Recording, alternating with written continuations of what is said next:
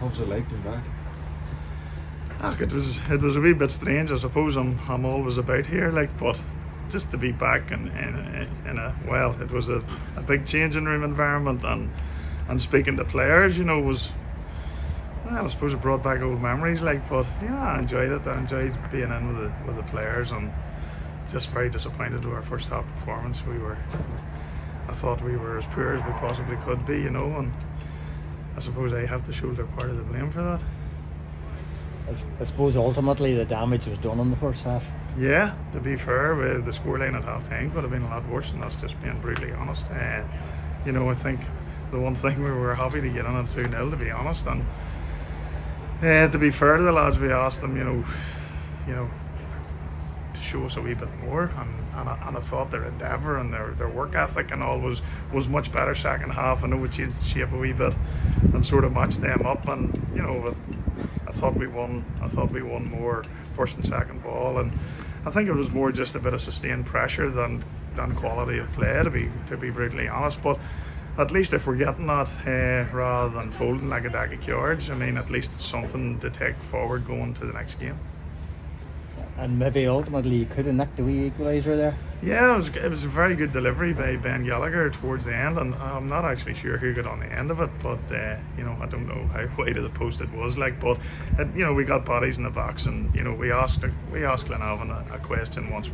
We said at half time, if we get the next goal, you know, football's a funny old game, and you know, can we try and put them under as much pressure as we can? And to be fair, I thought we did that without, as I say, without quality of performance, which, you know, needs to be better if we want to get points in this league. You're in obviously till the end of the season. I mean, what do you want to see, or what's your expectation between now and the end of the season?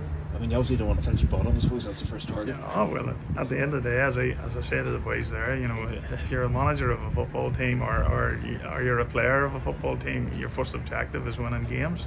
I mean, that's it. No matter what way you go about it, you know, the objective is to try and get the 3 points. So I'll definitely want to work on the quality of our performance, and you know, with games coming thick and fast, you know, I'm going to try and utilise the squad and make sure that all the lads get a fair crack of the whip, because you know, as I say, with so many games to be played in a short space of time, you know, we've got to try and maybe look after some people and make sure that we give everybody a fair chance. Is the squad on the team better than the performance, or than maybe seen tonight, or that the table shows? Do you think there's more to come from these boys? Well, they always say the table doesn't lie, so at the end of the day, you know, I have watched the team this season, you know, beat Ballymena, beat Coleraine, beat Cliftonville, with good levels of performance. So I think the performances are there. There are a lot of good players in there, and maybe there's just a wee bit of lack of confidence. So hopefully, you know, we just try and work hard and improve on things, and you know, defensively we've got to do better, and we've also got to keep the ball a bit better and create more opportunities. Did you see enough in that second half to go into Glentoran on Saturday with a wee bit of confidence? Well, I saw performances from some of the young players that give me heart, like a young 𝗵𝗔𝗍𝗍, like making his debut there and come on at half time, and I thought he did really well. He won a couple of great tackles, and I think his long throw was probably a tool that was unexpected to the opposition, and I think he certainly can be very proud of his debut. And Glentoran will be coming here buoyant after a good one tonight too. Didn't even know the result of that. Did you not? Oh, I know.